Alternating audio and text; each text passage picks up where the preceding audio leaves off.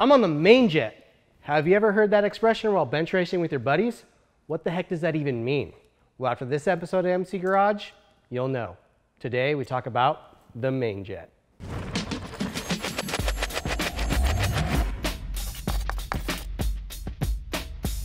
For the past few weeks, we've been going through a carburetor piece by piece.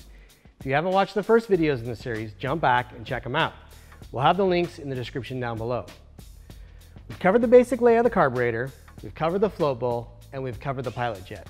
The next piece in a properly running carbureted motorcycle equation is the main jet.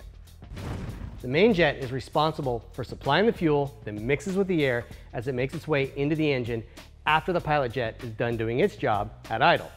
At about 20% throttle, all the fuel goes to this bad boy right here.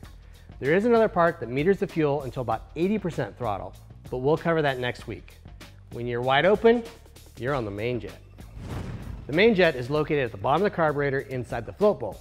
It's the larger of the two jets, and it's installed into the needle jet. That's the part we're going to be covering next week.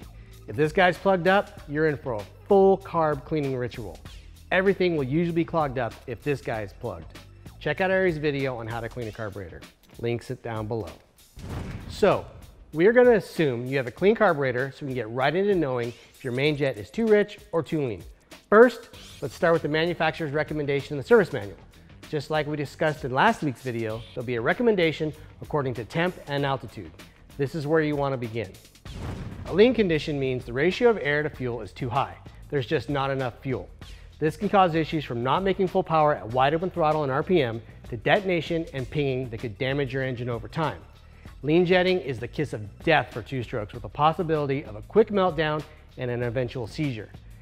In four-strokes, the damage can take a little bit longer, but it can still happen. It's fairly easy to hear pinging on a two-stroke. Think of a metallic tick that sounds like a rattling ball bearing in a tin can. That's the sound of the fuel charge detonating just before it should, smashing at the top of the piston before it reaches top dead center. That same sound can be heard on a four-stroke, but the sound is masked by the sound of the valve train. If you hear this, you're going to need to rejet before you do some serious damage. Also, a lean condition will have a crisp throttle response, but the top end's going to feel weak and the bike will run way hotter than it should. There's many times I've heard two-stroke racers say it was running so crisp and so snappy and then it just stopped. That's a classic case of seizure from being too lean. To fix that lean position, go up a jet size and run the bike again. Repeat until you find the right size. Now, these numbers on the sides of the jets, they might not increase or decrease in increments of 1.